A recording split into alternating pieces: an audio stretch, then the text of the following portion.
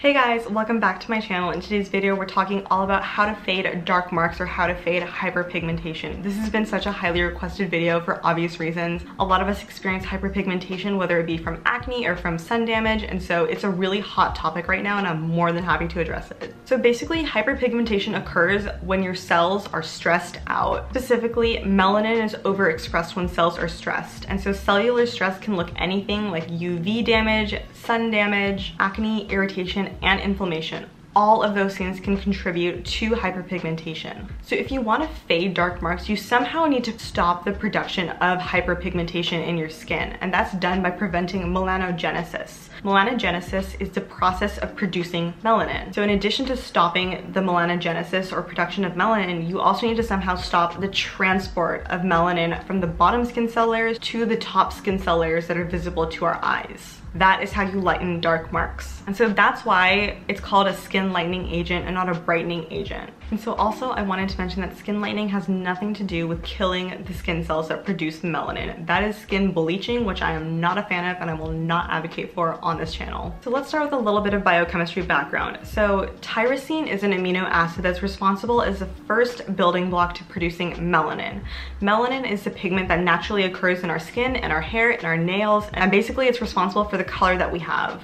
So you start with tyrosine and you end up with melanin. And in between tyrosine and melanin is a whole cascade of reactions. If you want me to make a video all about that process, give this video a thumbs up and I'd be more than happy to film that for you. But for now, we're just gonna settle for this kind of a basic approach of tyrosine goes to melanin. But tyrosine can't just go to melanin. It's physically impossible. You have to have some sort of enzyme in order to catalyze that reaction to get the reaction started.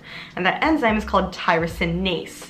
Any sort of like ase ending generally means an enzyme. So tyrosinase and tyrosine bind together to begin the reaction to form melanin. Tyrosinase is an enzyme, and like all enzymes, they have active sites. Active site is basically just an area on the enzyme where the substrate, aka tyrosine, can bind to. Enzymes are highly specific, which means that their active sites are really specifically tailored to fit exactly its substrate. So if you just were to guess right now how a skin lightening agent works, it's probably gonna mess with the active site of tyrosinase. And so that's exactly what our first ingredient does, vitamin C. What vitamin C does is it actually interferes with the copper ions found in the tyrosinase active site, and therefore tyrosine can't bind to tyrosinase because the chemistry is all wrong. And so because tyrosine can't bind to tyrosinase, the reaction cannot proceed and melanin can't be produced. So that's how vitamin C fades dark marks. The product that I have to recommend to you is the Ordinary's Vitamin C Suspension 23% and Hyaluronic Acid Spheres 2%.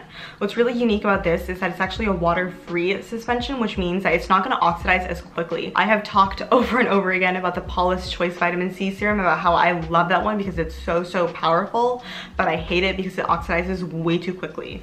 This hasn't oxidized yet and I've had it since last summer, I think. And so yeah, this is a great vitamin C serum that I personally use. The texture is a little bit something to get used to because it has kind of like a grainy texture to it, but if that doesn't bother you, this might be a great fit for you. The next ingredient is Arbutin, and Arbutin also messes with the active site of tyrosinase, but instead of interfering with the copper ions in tyrosinase, what it does is it actually binds to tyrosinase. If I were to have an analogy with people, it would look a little bit something like this. Pretend I'm tyrosinase, the enzyme, and my active site are my arms, and I'm trying to hug people. Specifically, I want to hug tyrosine because I want to start the reaction to produce melanin. But instead, this guy named Arbutin walks by, and Arbutin looks a lot like tyrosine, and I get confused, and I'm like, okay, I think that's tyrosine, I'm gonna hug him now. So I'm hugging Arbutin, and we're hugging, and meanwhile, tyrosine walks by, and tyrosine is like, huh, I thought I was supposed to bind to that. Guess not, and walks away. So now instead of me hugging tyrosine, I'm hugging Arbutin, and the reaction to produce melanin can't occur. So I hope that analogy kind of makes sense, but that's basically what's happening.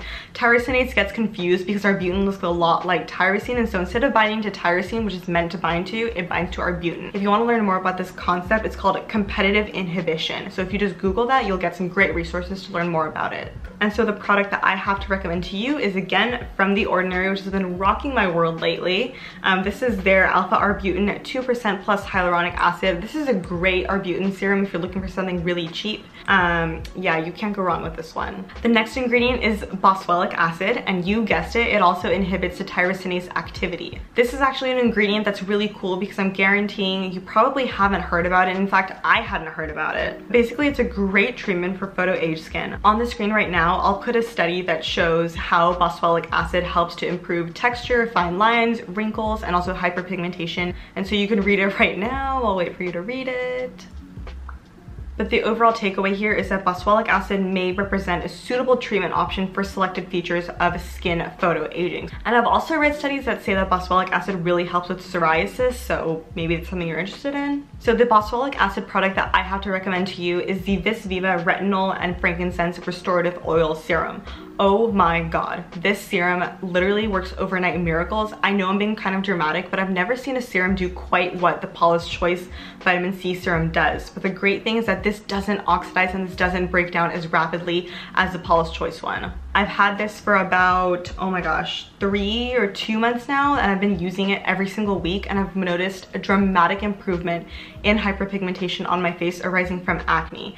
You know that I wear SPF religiously, and so I don't really get sunspots, but what I do get is dark marks from acne, and I've noticed that this really helps the dark marks fade very quickly. In fact, overnight I can dramatically see results. Of course, the dark mark isn't completely gone, but it's reduced dramatically. So the Boswellic acid in this comes from frankincense, and specifically I think it's Indian frankincense extract, which is really cool. Frankincense is an essential oil, and so it has its drawbacks but also has really great benefits because it does have that Boswellic acid in it. The drawback I'm referring to is of course limonene, which is a fragrance compound, and so if you're really sensitive to limonene, maybe don't use this product. But I do have to say that the concentration of limonene in the product is actually 0.01%. It's 0.016% limonene, which is a really low concentration, but I did want to mention that in case you have extremely sensitive skin, maybe err on the side of caution, maybe only use this as a spot treatment as opposed to all over your face. So in addition to Boswellic acid, it also has retinol palmitate, and retinol palmitate is just a phenomenal ingredient. I'll put some information about it in the info box down below if you want to read more about retinol palmitate. But basically, this is just an amazing blend of really great restoring oils, hence the name Restorative Oil Serum. It also really helps with treating hyperpigmentation because of the Boswellic acid.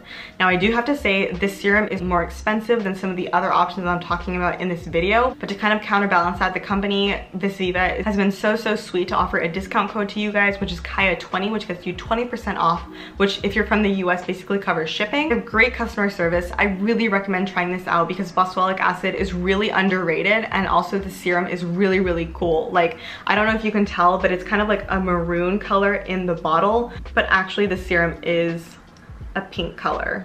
A little bit goes a very long way with the serum, so you definitely do get your money's worth, and honestly just the dramatic improvement that you're gonna see in your hyperpigmentation I think speaks for itself.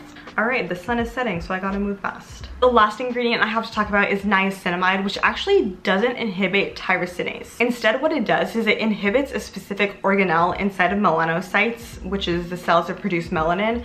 It prevents the transfer of melanin to keratinocytes, which are the cells on the outermost layer of your skin. And essentially, that's how it fades dark marks. Instead of preventing melanin production, it prevents melanin from moving from your bottom skin cell layer to your top skin cell layer. I personally have not tried niacinamide, but I wanted to mention it in this video because it wouldn't be a skin lightening agent video without talking about niacinamide. So just throwing that out there. I personally haven't tried this product, but I am dying to try this product. This is the Ordinary's niacinamide 10% and zinc 1%. It's still in the bottle because I haven't tried it yet, but I'm definitely looking to incorporate it into my skincare routine very soon. Niacinamide has a ton of other benefits too. I'll put that in the info box as well. I'm trying to shorten this video now because the sun is definitely setting. But anyway, that is the end of my video. Thank you all so much for watching and spending this time with me. I hope you learned something new.